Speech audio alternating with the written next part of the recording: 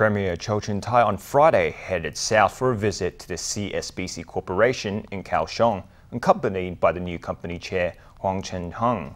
Cho's visit was to inspect the progress of Taiwan's new indigenous defense submarine, the Hai Kun. Upon mentioning that the government had placed orders for 7 subs from the shipbuilder, the room erupted into applause. Let's hear from Cho.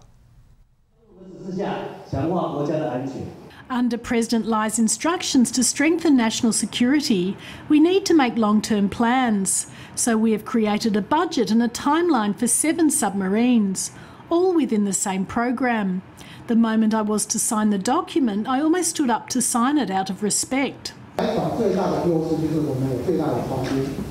biggest advantage at CSBC is that we have the biggest docks and a lot of shipbuilding equipment. Our design capabilities are top-notch in the world. I think CSBC is one of the few shipyards in Taiwan and in the world that has the capabilities to build submarines. The Hai Kun is currently undergoing testing and is expected to be delivered to the Navy by the end of 2025. CSBC's new chair called on the city government to lower tax rates amid high operation costs. He said that many of the prototypes built by the corporation are highly complex and not especially profitable. In addition, the corporation has to pay a large sum of money in rent for its large industrial complex.